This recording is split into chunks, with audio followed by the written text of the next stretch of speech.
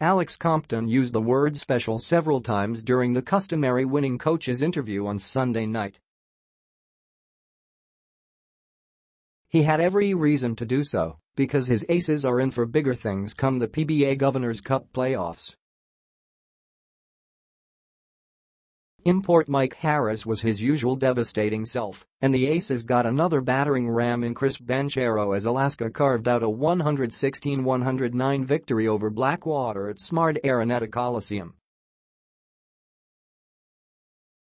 The result meant a twice-to-beat privilege for the Aces in the quarterfinals of the season-closing conference.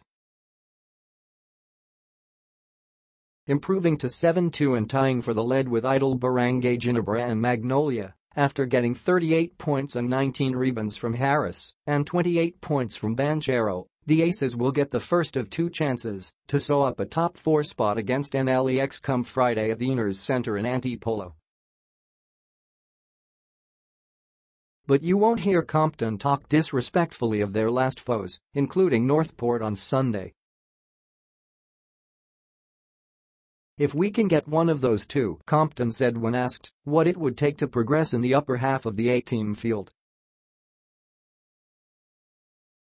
But NLEX always causes us problems and Stanley Pringle is playing like an import.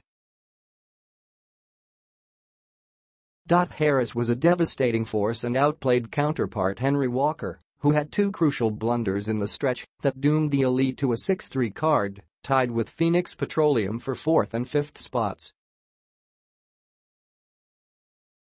JV Casio and Vic Manuel were the others in twin digits for the Aces, combining for another 26, even as Walker paced the Elite with 29.